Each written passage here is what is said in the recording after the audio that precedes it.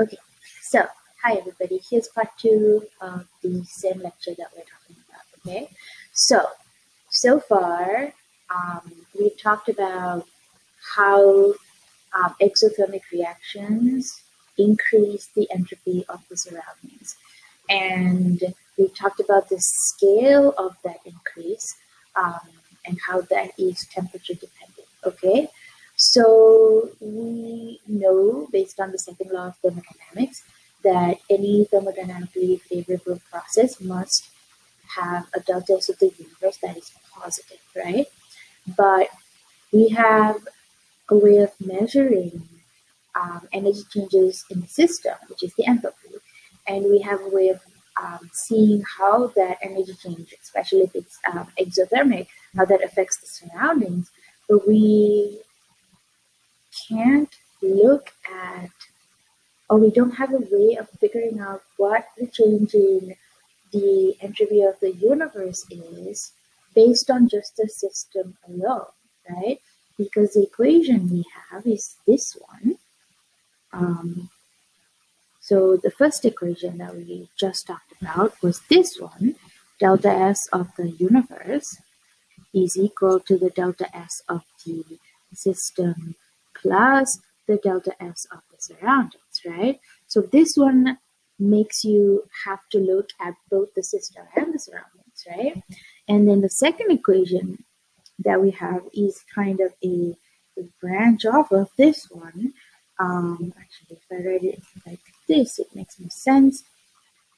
The second equation is basically describing the delta S of the surroundings, which is delta S of the surroundings is equal to the thermal energy that is dispersed by the system and the temperature under which that happens is going to affect the delta S of the surroundings. Now, the surroundings and the system are going to be in that same temperature, okay? So that T is showing the temperature of the surroundings as well as the system. So that, like, basically everything under which those conditions are occurring, okay? So delta S of the, like, the immediate surroundings, basically. So the delta S of the surroundings can be described by the enthalpy change or the energy dispersion by the system and the temperature under which that energy dispersion happens. And the delta S of the universe can be described by the sum of the change in entropy of the system and the change in entropy of the surroundings. Now, surroundings seems to be basically playing a big role in figuring out whether something is thermodynamically favorable or not, right? So that's no good because we want something that just looks at the system. Because how can you actually track energy changes or entropy changes in the surroundings? It's almost impossible to do because the surroundings are so vast compared to your system that it is really hard to track that, right? If not impossible. So this whole thing with the equations is a super inconvenient way of figuring out if something is thermodynamically favorable or not. So because we want to find out if a reaction or process is spontaneous without looking at the surroundings, we need to come up with another state function. And I say state function because that's important, because how we got there is not important. What's important in a state function is the initial and final states, right? So we need a state function that will help us figure out thermodynamic favorability, but only from the system's perspective without looking at the surroundings at all. So we have to have a method to do that. And that is where Gibbs free energy comes in. It takes the surroundings out of the perspective, out of the equation, okay? It takes it out of the equation so that we can focus on the system, see what's happening in the system, and then figure out if that process is going to be thermodynamically favorable or not. So Gibbs free energy is the answer to this conundrum that we have. So I'm going to show you how we arrive at Gibbs free energy from the two equations that we have here now, which is not super complicated, just a kind of a logical progression towards Gibbs free energy. But I like people to know how we got to a place without just saying, here's the equation, use it, okay? Because I think that helps with understanding. But this is obviously not something that we're discovering. I'm teaching you something I've learned and other people have taught me.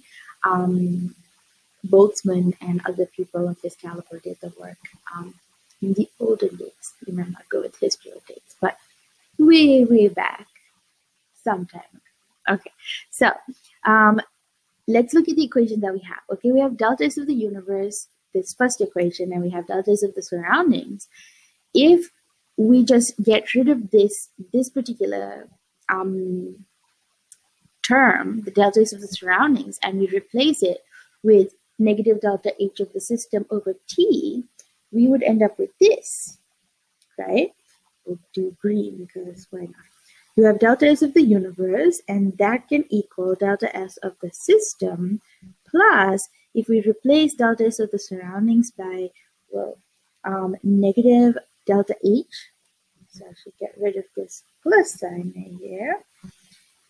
If I replace that by delta H of the system over the T, then we have an expression that you can replace delta S surroundings with. Okay, so we now have this first equation written in a way where both terms seem to represent the system. Even though the surroundings is still there, we seem to have something that represents the system. Okay, but we want to make it a little cleaner, a little bit more elegant, and we kind of want to get to the official definition of Gibbs free energy, and we want to show it in this equation. Okay, so let's try to clean it up a little bit and resolve it a little bit. I think we can multiply this whole expression by negative T, and if we do that, we will get this expression, negative T times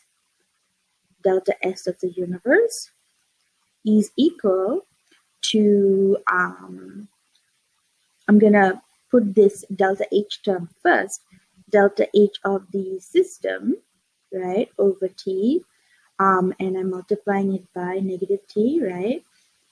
So negative T, the negatives will cancel out if I multiply this by negative T, and the T's will cancel out, so I'll be left with, oops, accidentally wrote the T, don't need the T there.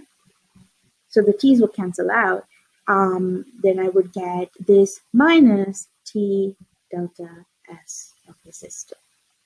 Okay, so that is what we would get if we multiply the whole thing by negative T. Actually, let me just do it over here. If I just erase this, I can make myself some space. So what we did was we took this and we multiplied the green expression, multiplied this by negative T, and when we did that, we got this expression. Oh, sorry guys, my hand is conducting the whole string.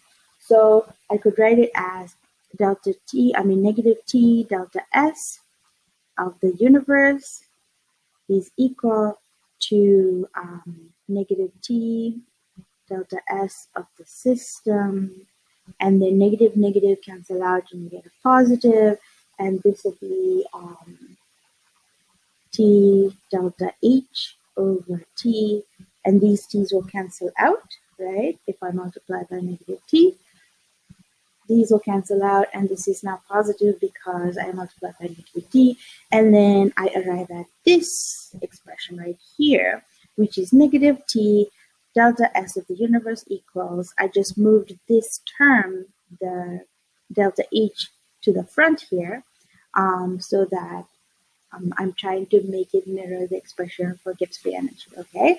You have delta H of the system minus T delta S of the system, okay? So we are currently left with this expression. Now, here's the nice thing about this expression. This side basically represents Gibbs free energy, okay? This right side is Gibbs free energy, okay? The formal definition of Gibbs free energy, which I will now abbreviate to GFE, so I don't have to write all three words all the time, is Gibbs free energy is equal to H minus Ts. Okay, so Gibbs free energy is defined formally as an equation, and I will explain this to you in simpler terms than this equation. So this equation is the mathematical or numerical representation of Gibbs free energy, right? But we'll try to understand it conceptually. I have an analogy. It's not perfect, but it's okay at explaining what Gibbs free energy is, okay? It's not perfect because we're trying to describe a numerical quantity with an analogy to daily life, okay? So here, let me explain what each of the variables mean. G means energy available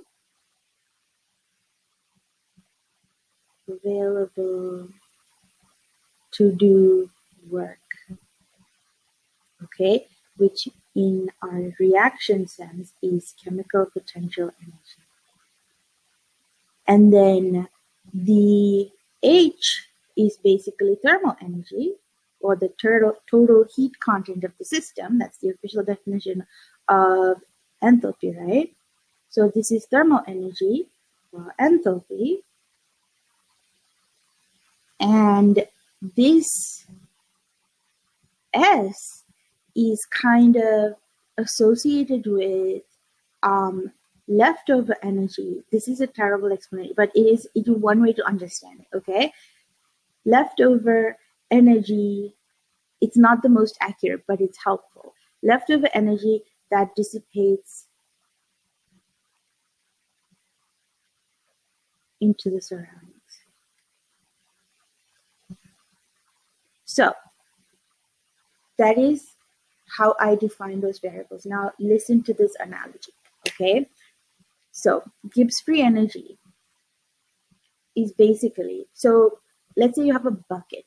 So my first year of teaching AP, while I was teaching this, my brain was just going really fast trying to figure out an analogy to help with the glazed over look of students as I was teaching. And this was the analogy that I came up with, and it wasn't perfect then, it's not perfect now, but it was terrible at the time. It was so convoluted because my brain was thinking as I was speaking, and then we figured it out together, okay? So we like made it better, and then the bucket analogy has worked after that year.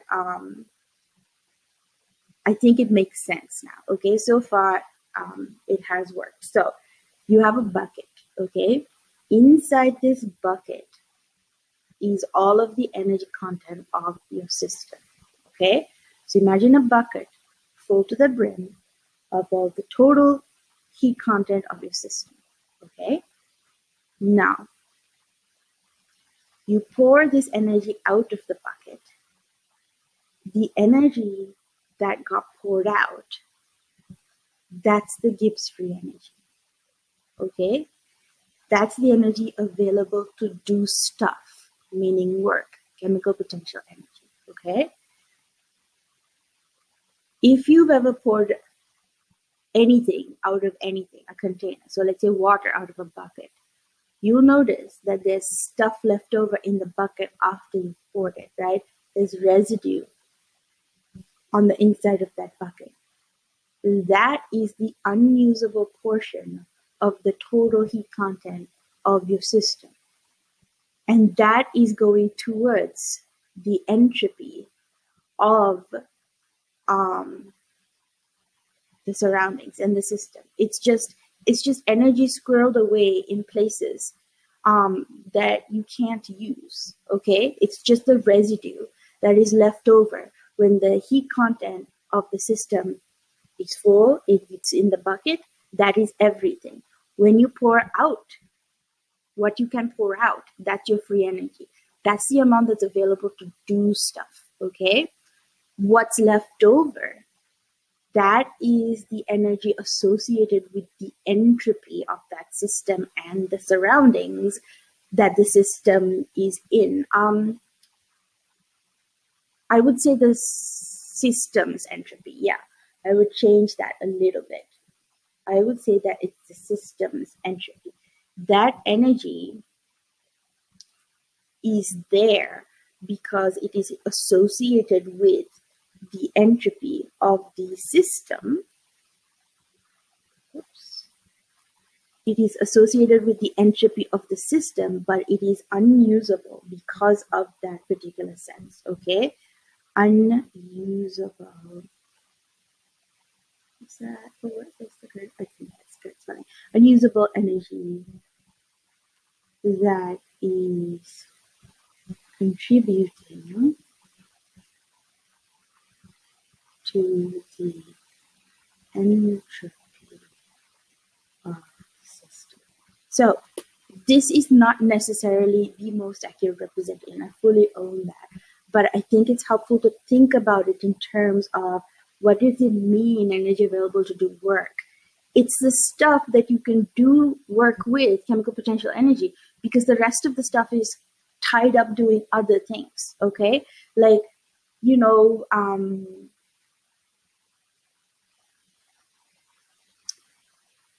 if you're like investing money, let's say, or you have net worth, right?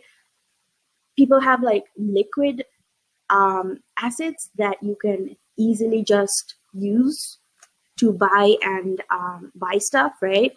Obtain other materials, but you have all these other financial assets that are caught up in stuff that you can't use. It's like that, okay? It's not usable. You can't do anything with it, okay? Because it is being used to do other things. So it's like that. That's the same as the bucket analogy, I think.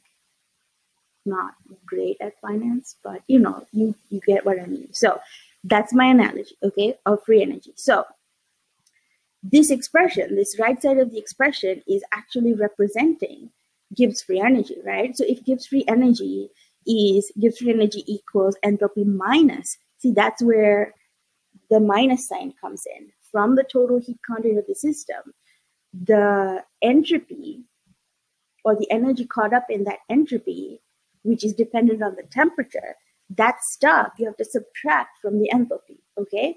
Once you have subtracted that from the enthalpy, you end up with the free energy that is available for use. That is why it's G equals H minus Ts, okay?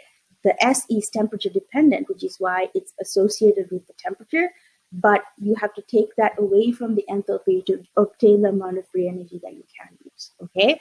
There we go. So forget the finance analogy. Anyway, so if G equals H minus Ts is Gibbs free energy, that means delta H of the system minus T delta S of the surroundings is actually delta G, right? So delta G is therefore this little expression in my little cloud.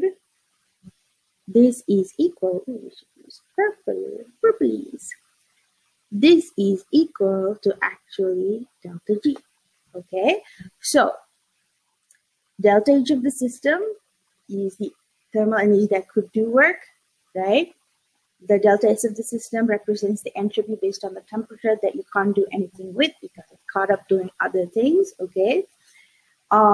So delta G is equal to delta H of the system minus T delta S.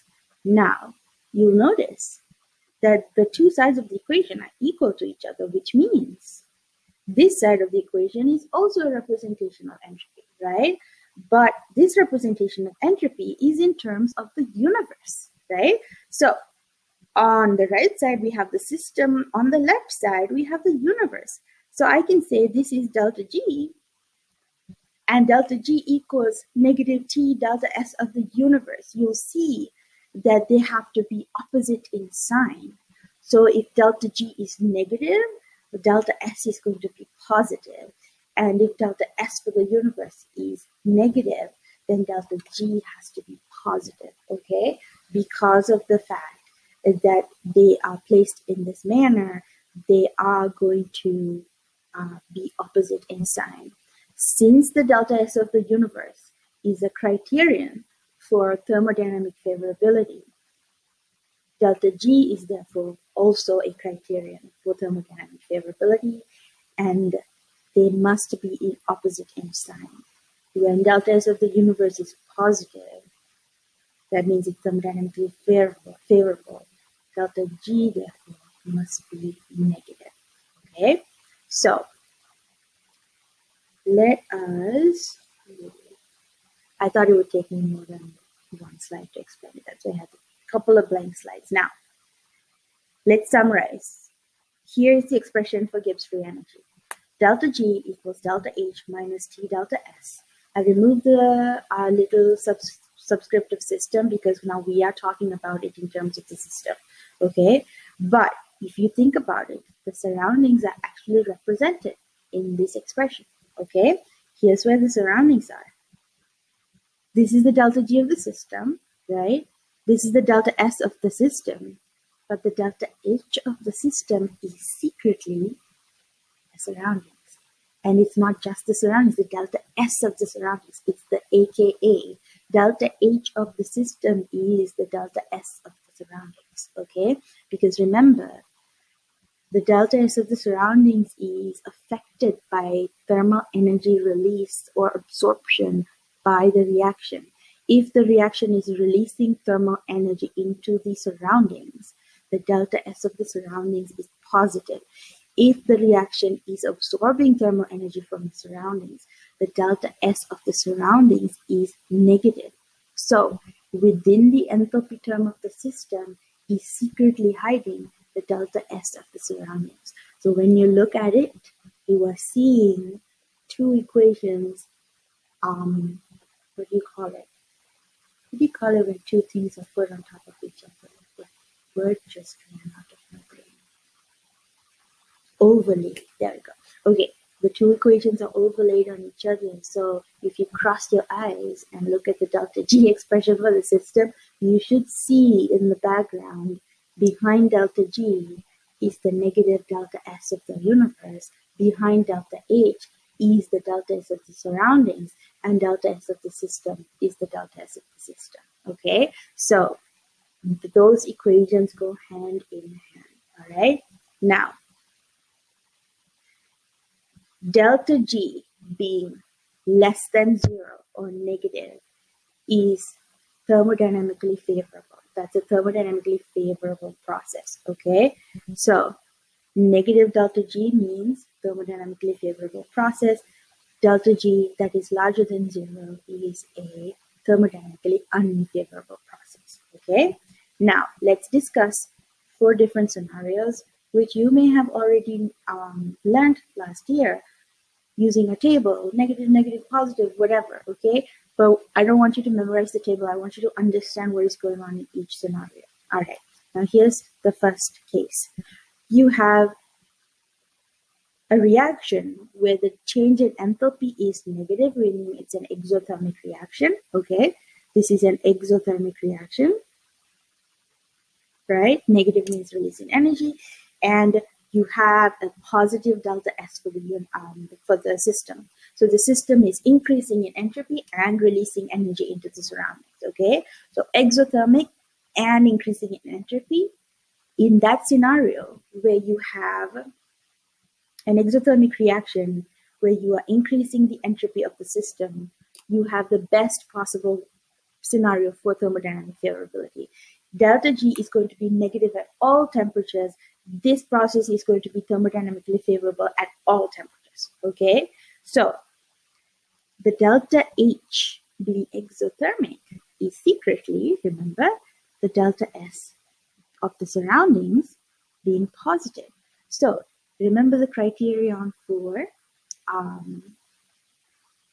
thermodynamic favorability based on the second law was delta S of the universe must be positive. So delta S of the surroundings is represented by delta H of the system. If the system is releasing energy, the entropy of the surroundings is increasing.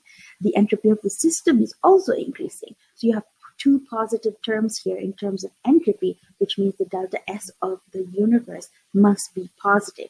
If the delta S of the universe is positive, delta G for the system is negative. Okay, so thermodynamically favorable and in all temperatures, best possible scenario. Here's an example. You have an exothermic enthalpy and you have more moles of gas in the system on the product side, which means the system is increasing in entropy. This reaction is thermodynamically favorable at all temps. All right, scenario number 2.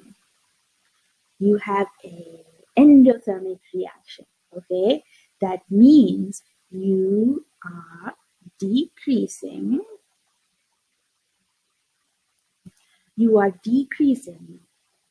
the entropy of the surroundings, okay? You are absorbing thermal energy from the surroundings, and because of that, the delta S of the surroundings is negative. Negative delta S of the surroundings. Delta S of the system is negative because look at this example. You're going from 3 moles of gas to 2 moles of gas. You're reducing the number of particles. You're reducing the number of microstates, right? Because number of particles going down means lower number of microstates. So this is also negative. Whoops. This is also negative. If you have negative delta S for the surroundings and negative delta S for the system, the universe is definitely going to be negative delta S. If the negative delta S of the universe must be opposite in sign to the delta G of the system, the delta G of the system is going to be positive. Positive delta G means not thermodynamically favorable. So, endothermic reactions that also see a decrease in the entropy of the systems is going to have a positive delta G, which indicates they are unfavorable at all temperatures, okay? Not spontaneous or not thermodynamically favorable at all temperatures, because both the system and the surroundings are decreasing in entropy, therefore it just can't happen, okay? So, here is a different scenario. So we've been looking at negative, positive, negative, positive, and positive, negative. So opposite signs, okay? And there are 2 different scenarios where you have negative, negative, and positive, positive. And I'm talking about the signs for delta H and delta S for the system, okay? So here's the first scenario where you have both things negative. So this is a negative delta H, which means it's an exothermic reaction or process, could be a process too. And the delta S is negative for the system. That means the system is decreasing in entropy, but in order to decrease in entropy, it is releasing thermal energy into the surroundings. Now, remember when we talked about giving the $1,000 to the homeless person versus the billionaire, right? This is the scenario where it's temperature dependent, okay? So you are releasing thermal energy into your surroundings, which means, remember, hiding behind delta H of the system is the delta S of the surroundings. If the delta H of the system is negative, that means the surroundings are increasing in entropy. But what matters here is the magnitude of that increase. How big is the delta S of the surroundings? Is it big enough to overcome the negative delta S of the system? Okay, so temperature dependent. Water goes from liquid to solid at temperatures below 0 degrees Celsius, at 0 and below 0, right? That means that happens at lower temperatures thermodynamically favorably or spontaneously, right? It is releasing 6.01 kilojoules of energy per mole of water, okay? At temperatures below 0 or at lower temperatures, this is enough thermal energy to increase the entropy of the surroundings in a way that it overcomes the delta S of the system being negative. Okay, so at lower temperatures, this process is spontaneous, and at higher temperatures, it is not spontaneous. So, exothermic processes or reactions that decrease in entropy are spontaneous or thermodynamically favorable at low temperatures and not thermodynamically favorable at high temperatures in the general sense. Okay, so that's negative, negative. Here's positive, positive. This is a delta H for something that is endothermic. Okay, that means, remember that the delta S is hiding. delta S of the surroundings here is going to be negative, okay? But the delta S of the system is positive.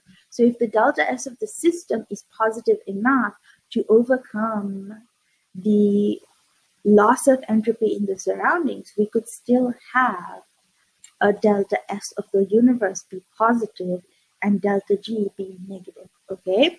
Oh, in the previous example, delta G will be negative at low temperatures, thermodynamically favorable, positive at high temperatures, not thermodynamically favorable, okay? So here's the opposite scenario. When you have endothermic reaction, but in that endothermic reaction or process, delta S, or the entropy of the system, is increasing, then we have to see where is the system getting that energy from. It's getting it from the surroundings, right? So going back to our analogy of the billionaire and the homeless person, let's say you are a poor person, right? Let's say you want to get $1,000 from somebody. If you remove $1,000 from a billionaire, they're not even going to feel it, right? Because they're so abundant in resources, they're not going to notice that that small amount of money is missing. But if you take it from someone that has very little money, right?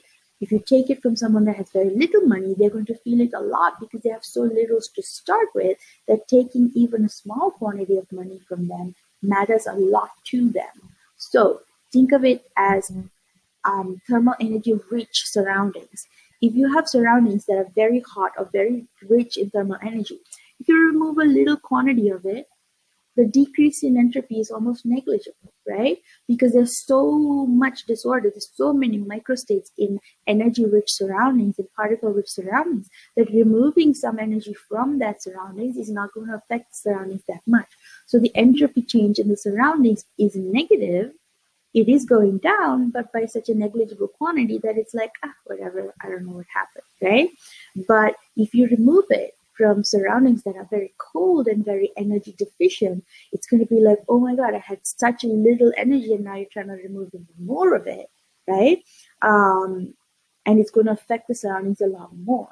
So in endothermic scenarios where the system is sucking up energy from the surroundings, you want to take it from surroundings that are rich in energy. So when that happens, if you have high temperature surroundings, the delta G is going to be negative, meaning it'll be spontaneous. But you have low temperature surroundings, delta G is going to be positive and it will not be thermodynamically favorable. So liquid water evaporating into gas requires 40.7 kilojoules of energy. If that energy is coming from a energy-rich environment or surroundings, it's going to happen because there's so much energy that it won't even notice it. But at low temperatures where the environment is energy deficient, you're not going to have liquid water evaporate into gas. It's not going to happen because it's just not thermodynamically favorable. Okay, the decrease in the entropy of the surroundings will be too large for the system to overcome. Okay, all right. Now, here be the table you had in honors. If you have exothermic reaction that also increases in entropy, you have a negative delta G. It is spontaneous at both low and high temperatures, at all temperatures. If you have, we're looking at scenario 2 now, if you have a delta H that is positive, endothermic reaction that also decreases the entropy of the system, it is thermodynamically not favorable at any temperature. If you have an exothermic reaction that decreases the entropy of the system, it is thermodynamically favorable at low temperatures, but not favorable at high temperatures. This is a scenario where you are giving money to the poor person versus the billionaire. And this is where you have an endothermic reaction and the delta S is positive. It is thermodynamically favorable at high temperatures because that energy is coming from an energy-rich environment, and thermodynamically unfavorable at low temperatures because there's just not the decrease in entropy would affect the surroundings too much. Okay, so When delta H and delta S have opposite signs, the thermodynamic favorability of the reaction does not depend on temperature. So the first two scenarios is not temperature dependent, okay?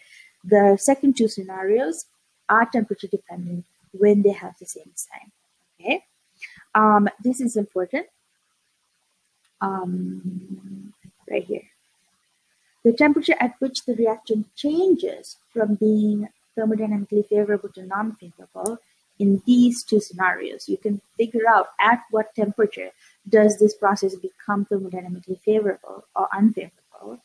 The way you find that out is by you change the delta G to 0, and then you see if delta G is 0, above or below which temperature will it become negative, or is there a temperature in which it will become favorable? Okay, so that's how you would solve that kind of problem. So that's actually something we can do. Let me see where we are at. Yeah, so let's solve it. Okay, so you have carbon tetrachloride and carbon, solid carbon, and chlorine. Decomposing. Sorry, it's very late. Carbon tetrachloride is decomposing into carbon and chlorine. Okay, and you'll notice that it's an endothermic reaction, and the delta S is positive. So you are looking at a temperature-dependent scenario here, right? Both signs are positive. It is temperature dependent. So let's first calculate the delta G at 25 degrees.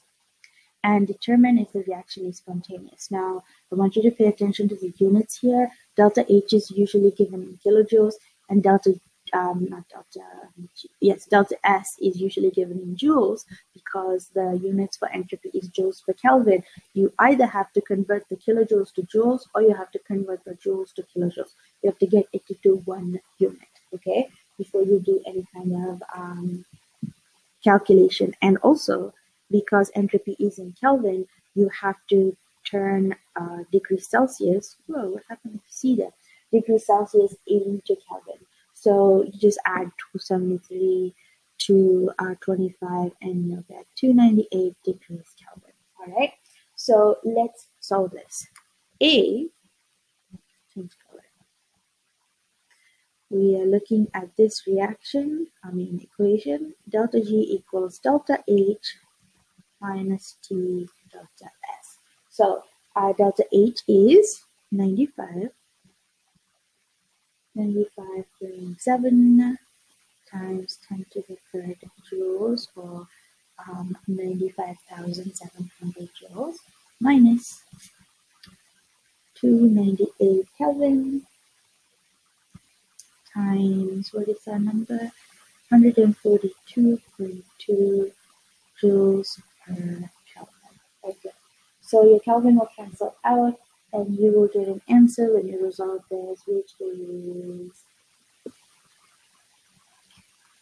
53.3 times 10 to the third joules, based on my calculator. So 53.3 times 10 to the third joules is positive, which indicates to us that this reaction is not favorable, okay?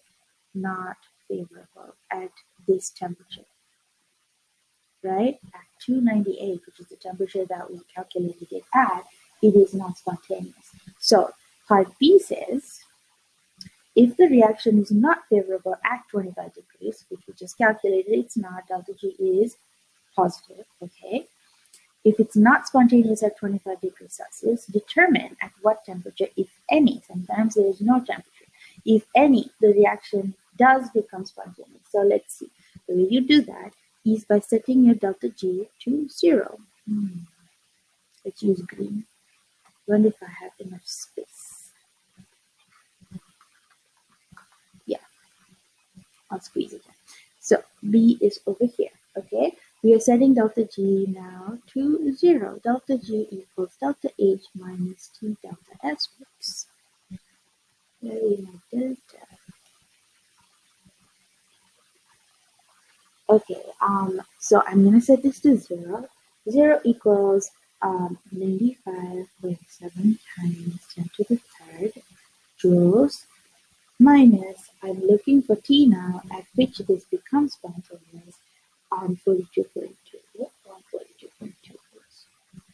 142.2 joules over Kelvin. So Kelvin can't cancel out now because I'm looking for temperature. So T is equal to 95.7 times 10 to the third joules over 142.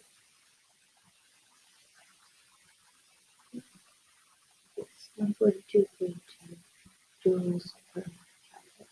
That should give me 673 Kelvin. Joules cancel out here. Okay, so here's what this means. The delta G will change from positive to negative above this temperature. So this is the temperature at which delta G is 0. If I want to make it negative or make it thermodynamically favorable, I need a temperature above 673 Kelvin. Okay, delta G will be negative above 673 Kelvin. Okay, so that will be where it's above that temperature is where it will be negative. That's how you solve for the temperature at which something will become thermodynamically available. Okay, now last thing for this is this little multiple choice question. Which statement is true about the sublimation of dry ice? So let's think about what's happening in the sublimation of dry ice. You have, this is my dry ice block. Okay, CO2. It's becoming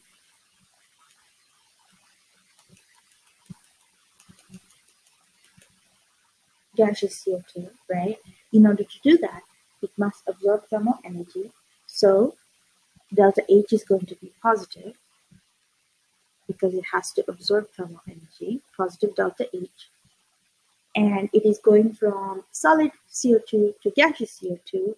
So my delta S is also positive. So positive, positive, which means it's temperature dependent. So let's see.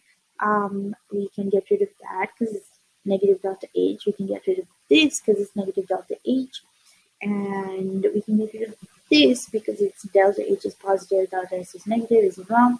Delta H is positive, delta S is positive, and delta G is positive at low temperatures. So CO2 will remain a solid at low temperatures, and at high temperatures, CO2 will absorb thermal energy and become a gas spontaneously, and therefore delta G will be negative. Okay, the temperature above which CO2 will sublime is negative 80. Negative 80 is where CO2 will stay CO2. Any temperature above negative 80 degrees Celsius is considered a high temperature for CO2. So it's all relative, right? It will start to sublime with anything less negative than negative 80. Okay, peoples, that is the end of free energy. This is the third law, which will be the next one.